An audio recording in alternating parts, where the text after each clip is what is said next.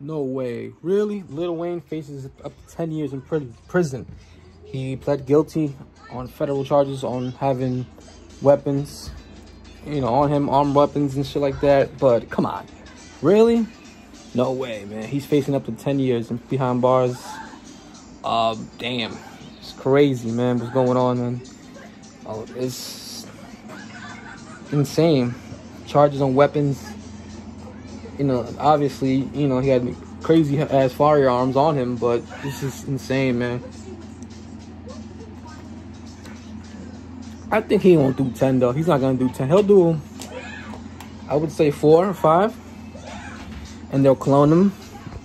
Nah, let me stop. I don't want to talk about that right now, but he's facing up to 10 years though. Sucks, man.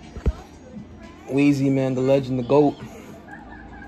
All because of gun charges and shit like that. That goes to show you that not even celebrities get, and hip-hop artists get away with weapons and shit like that, man. You know, feds are out there, man. They're desperate.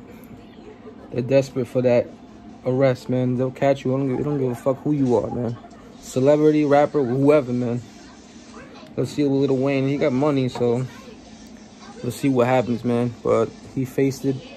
He pled guilty on his weapon charges, so he might face up to 10 years. But what do you really think? What do you guys think? He really gonna do all the 10 years, or he's gonna do less than 10 years? He'll do, like, I'll give it, like I said, he'll probably do like 4, 2, whatever. But let me know what y'all think. All right, peace.